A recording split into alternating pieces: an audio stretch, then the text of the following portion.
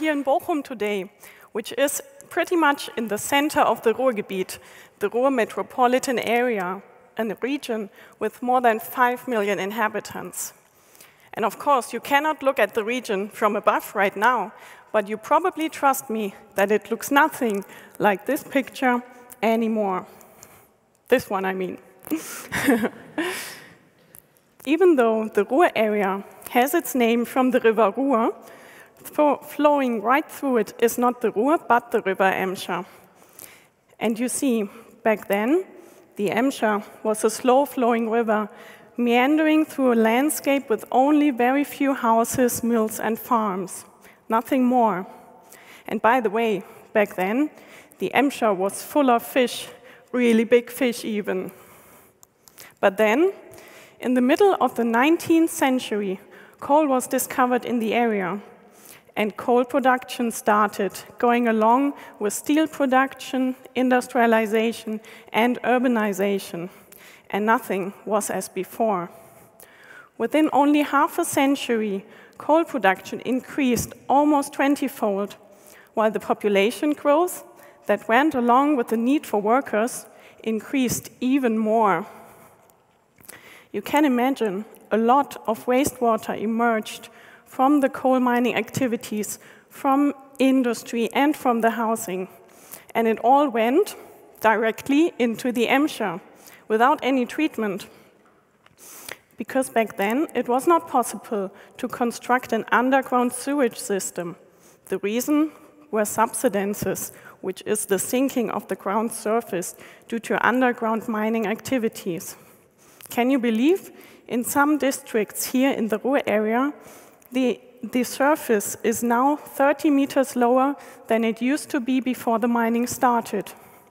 So you can imagine, underground concrete channels would have broken frequently.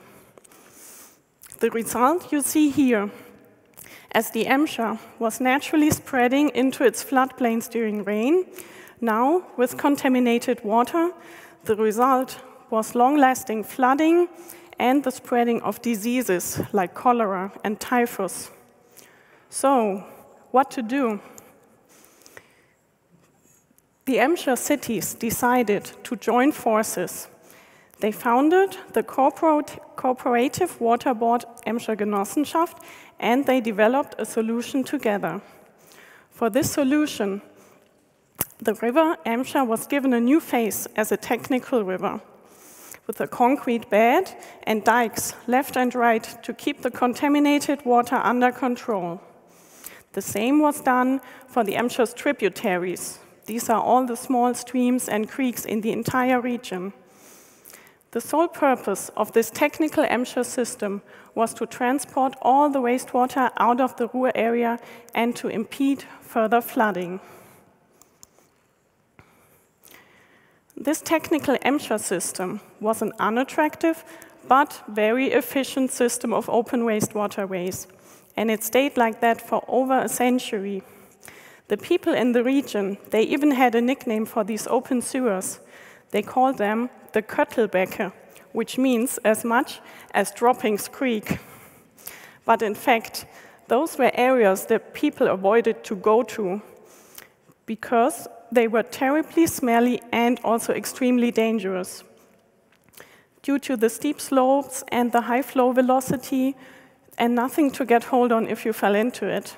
Several people died that way. And also ecologically, the river was dead. You can imagine the big fish were gone, and so were the small fish, and even aquatic insects and crustaceans.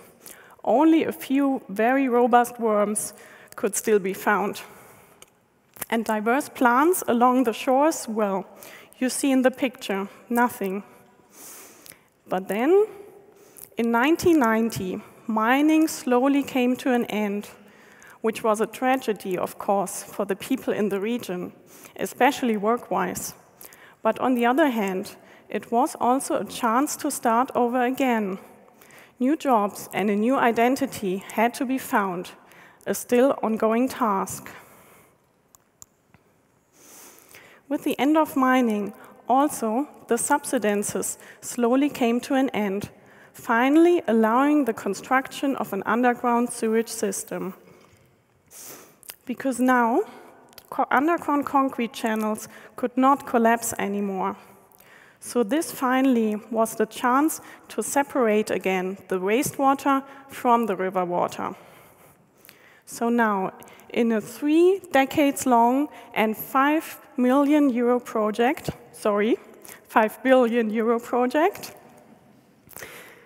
the so-called Msha Reconstruction was initiated and also conducted by the Msha Genossenschaft.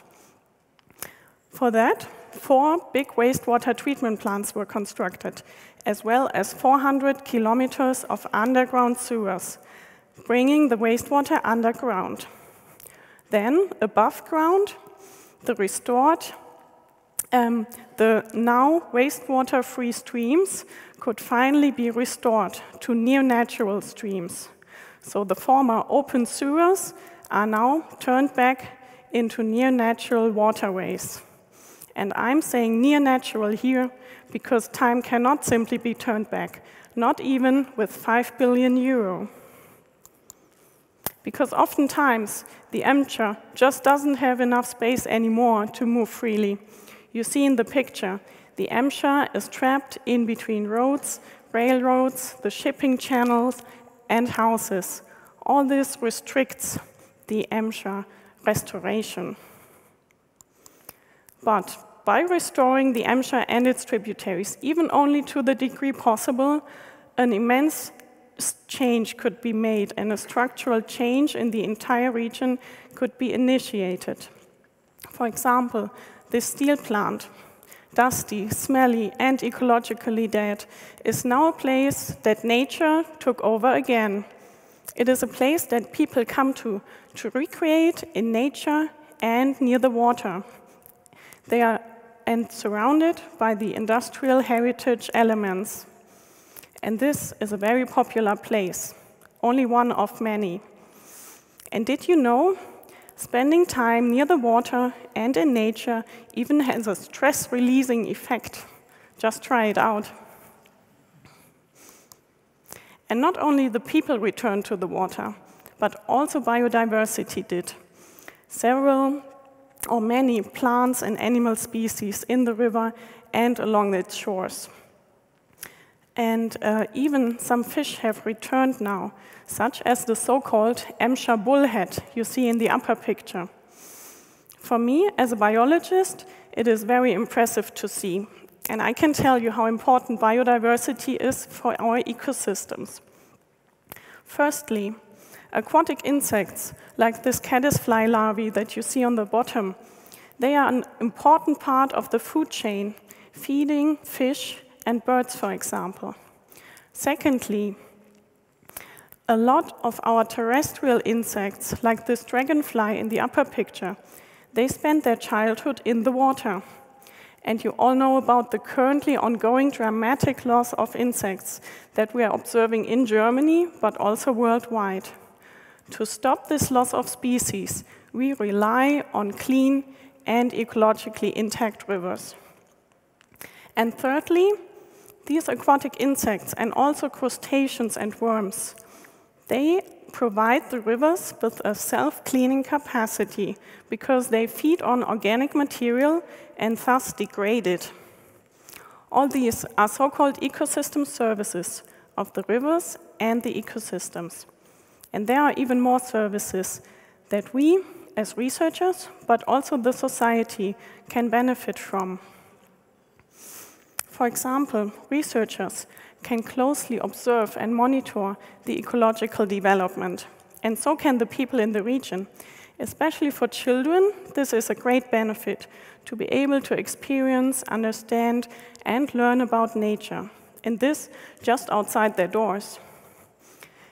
And bikers, they can enjoy new paths along the restored streams.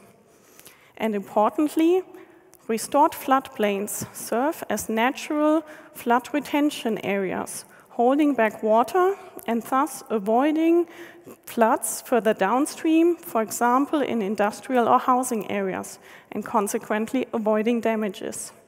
So you see, the river restoration also has social and economic benefits.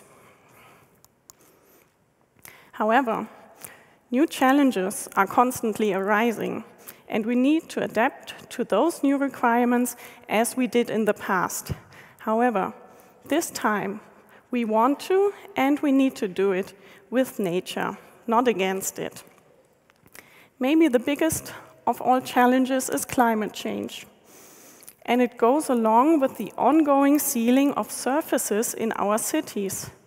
Can you believe in the Ruhr area, 40% of the area is sealed by roads or buildings?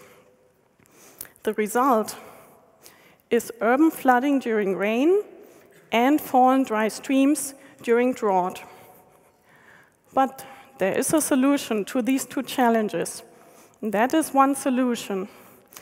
This one solution is that we need to have more green areas in our cities, as they serve as sponges, holding back water during rain and then releasing it slowly afterwards. And in addition, those green areas, they capture carbon dioxide from the atmosphere and they cool the air on hot summer days. For this, we need to join forces again. And with we, I mean the cities and the people. A start has been made with an initiative that is called Water in the City of Tomorrow. That's a collaboration between all the Msha cities. But also, all of us here, we can contribute, for example, by turning our private entrance paths into green areas. Universities and companies can do the same with their open areas outside. Just make them soak up water. And there's even more, where we as individuals can become active. I just talked about water quantity, now to water quality. You have probably all seen such pictures. Plastics and microplastics in the rivers, in the environment. The same is true for chemicals and pharmaceuticals, just not visible. If, for example, we flush pills down the toilet, a part of the ingredients can pass the wastewater treatment plant, and the treated water that is released back into the river may still contain these substances. Similarly, the thousands of chemicals that are used every day can partly end up in the rivers. And there, this cocktail of substances can harm the aquatic organisms by putting toxic stress on them, which reduces their growth and also their reproduction success. Me and my colleagues, we are currently working on assessing how much our Msha ecosystems can actually tolerate. So we all have to keep such products out of the water. We need to dispose chemicals, plastics, and pharmaceuticals in a proper way, and we need to use them in much lower amounts. We all have our actions that impact the surrounding environment, and we need to keep this impact as low as possible. We really hope that what we are doing here with the Msha can inspire and also motivate other riverside communities worldwide, because we have shown here that at the Msha, an immense change is possible if we work with nature. Thank you.